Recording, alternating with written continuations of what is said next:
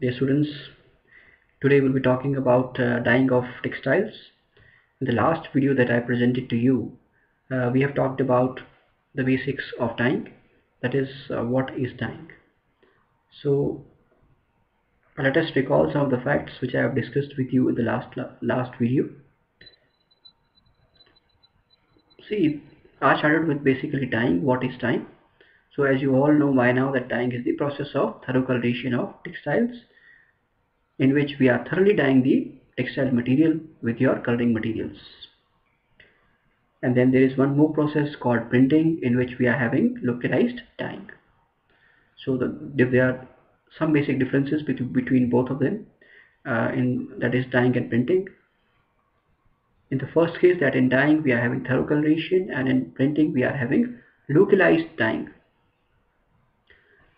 So after that, we have talked about the textile can be dyed in 3-4 basic forms.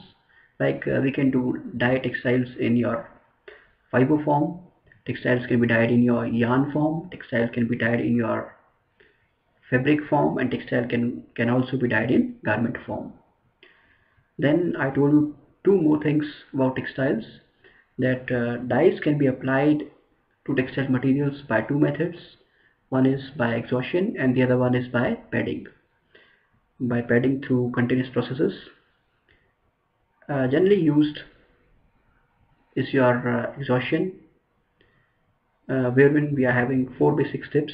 This we also discussed in the last video in fact. That in the first step we will be bringing dye liquor to the fiber surface, and then we will be having adsorption on the fiber surface, and then after adsorption there will be diffusion of the dye molecules inside the structure, and at the last step, that is fourth one, we are having the fixation step, in which the molecules will be fixing inside the structure so that the color fastness properties are not affected adversely. See, whenever we have dyed any textile product, there are 2-3 things which customer wants. They are literally unaware about the technology which is being employed, but as a consumer also, what we people want is this, that whatever garment we have purchased from the market, whenever we wash them, the color should not go away. Alright, color should not go by sweat, color should not go the time you are drying it in sun. Alright, that is color fastness to light, color fastness to washing, the time you are washing them, color should not bleed, it should not fade. So these things are very important. These needs to be overcome. So for that thing to happen, from that point of view, these stages about dyeing process are to be understood in a proper way. The way fixation happens, even a single dye class, the fixation will be different for different type of fibers. For example, if we talk about direct dyes, in that case direct dyes can be applied to cotton in a different way, and then when the same direct dyes are being used on, say, fibers like protein fibers, like nylon, like your wool or silk, the scenario will be very different altogether. So this we have to keep in mind, that fixation step will vary from fiber to fiber because every fiber has its own peculiar structure. So the interaction between the fiber and dye will be different for all. There will be different mechanisms. I think we have already studied about this in textile chemical processing, that we are having in some cases we will be having covalent bond, in some cases your dye will be getting inside the structure with the help of your this van der Waals forces, and in some cases you might have this electrocovalent bonds, in some cases you might have covalent bonds. So these are some of the ways by which your dyes will be getting inside the fiber structure. So again, one more thing which is there is, and this is the dye size also is going to play an important role. See, the time we are talking about polyester fiber, the polyester fiber is very compact in structure. and dye molecules doesn't get inside that easily. That's why we cannot use the normal dyes classes available with us. So the only thing that is available with us for dyeing of polyester is dispersed dyes, which have been made likewise with size whose size is very small.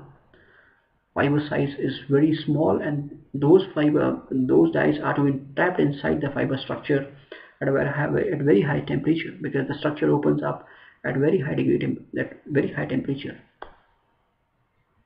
So these are some of the technicalities which are very important. So in addition to this, we also talked about pre-treatments which are imparted to textiles in the last class. The pre-treatments are going to play an important role. It will be more clear to you when you study in detail about the dyeing of textile materials.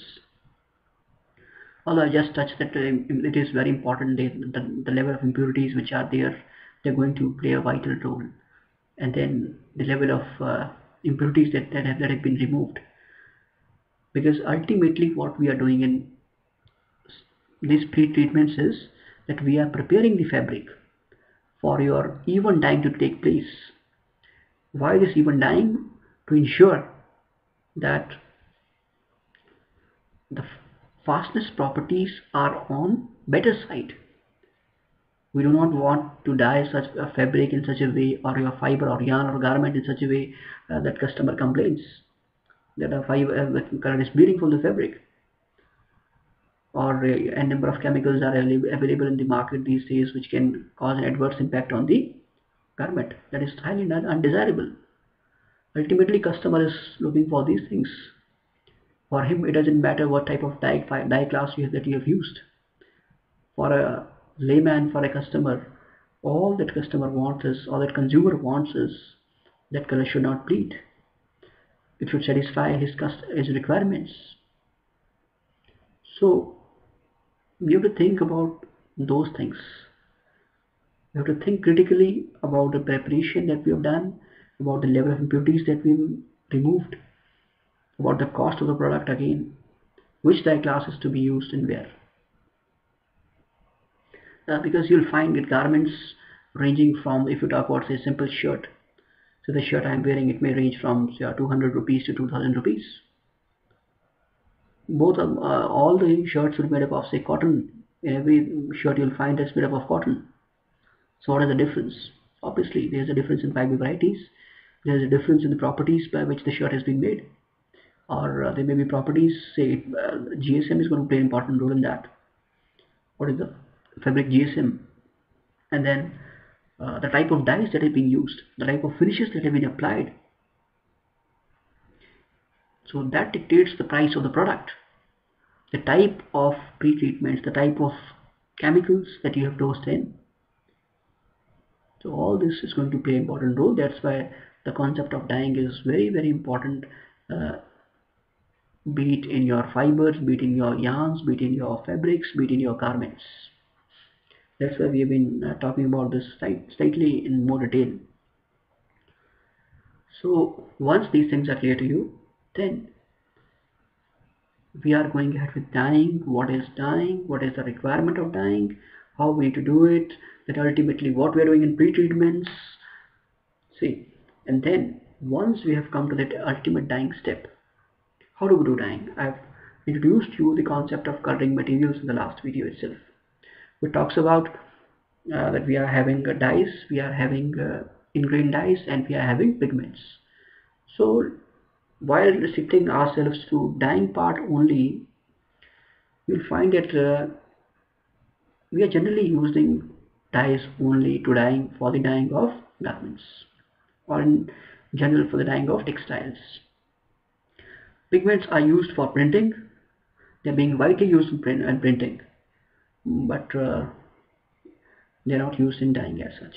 If you talk about ingrained dyes, yes, they are being used. The azoic dyes, they are part of your, they form this category of your much broader category of what we call our ingrained dyes. So limiting our discussion to dyeing only, we are dyeing textile materials with dyes only. See, next important topic is the various dye classes which are available with us. The classification of dyes. See, classification, what type of dye classes are being used to dye fibers. In the first instance, we have also studied this in earlier semesters. Just to recall, we have direct dyes, we have reactive dyes, we have wet dyes, we have sulfur dyes, we have dispersed dyes, we have metal complex dyes, uh, we have basic dyes. Lot of dye classes are available with us. But see, the selection of a dye for a particular type of fiber, that's very important. That's very crucial. So let us take an example. For example, I said if we are interested in dyeing of cotton. So what are the dye classes which will be used for dyeing of cotton?